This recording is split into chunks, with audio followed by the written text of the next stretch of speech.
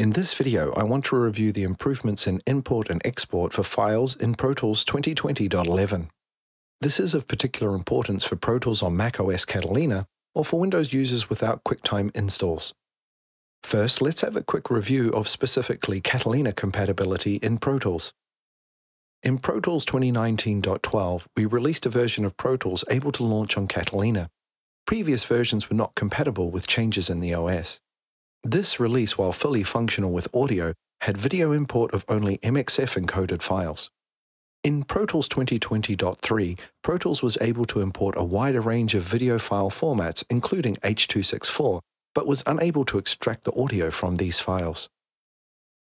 Starting with import, Pro Tools 2020 will now directly import video and audio from QuickTime files such as MOV, MP4, in supported codecs and non-DRM protected M4Vs with either uncompressed or AAC audio. As in previous versions, simply dragging and dropping the file or using the video import option will present a dialog where audio can be optionally imported. Additionally, AAC audio from M4A and AAC files can now be directly imported. MXF OP Atom encoded video and audio will import as in previous versions, often used for a media wrapper in AAF files.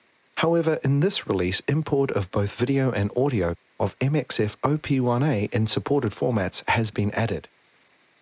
It's recommended to use the video import option in the case of MXF encoded files. For video export, we have taken the decision to present the work to date in a public beta.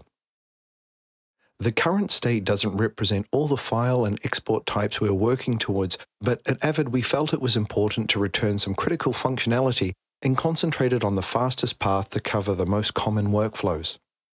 Within the new Bounce Mix window, an option for MOV public beta will be available if you have a video file on the timeline. When selecting this option, the following dialog will be displayed outlining the current export functions. Beta notice. We are incrementally adding support of our new QuickTime functionality, which allows for bounce support on macOS Catalina and above. We will be adding more functionality in an upcoming release, but wanted to share our latest progress with you. This beta allows you to do the following: transcode to new files, transcode speed improvements, PCM audio export of mono, stereo, 5.1 and 7.1 channel widths. Within the Video tab, you'll see that the same as Source and Replace Timecode track are grayed out. This is to represent we intend on returning these features as soon as possible, but aren't yet available. Transcode will allow you to select DNX HD, DNX HR, Apple ProRes, and H.264 depending on the video file raster or size, and each file type has options for compression or encoding. It's worthwhile noting, as it's a transcode, you will need to allow some time for the file to process.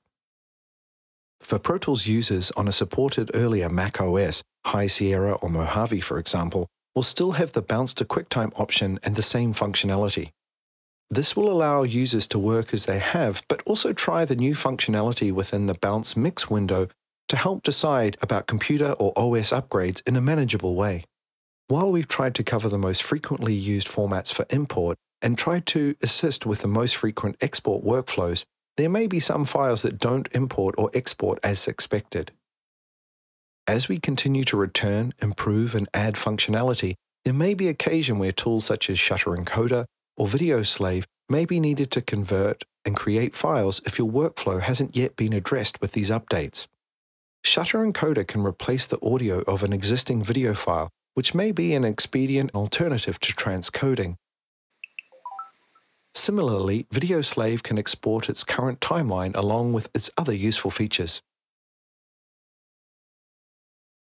For details of supported codecs for import and export, as well as information related to video file support, please visit the page at Pro Tools Catalina File Type Support, which we are regularly updating. For Pro Tools users for which video is an important aspect, we thank you for your patience and hope that this is a meaningful and helpful update as we continue to work on the video functionality in Pro Tools.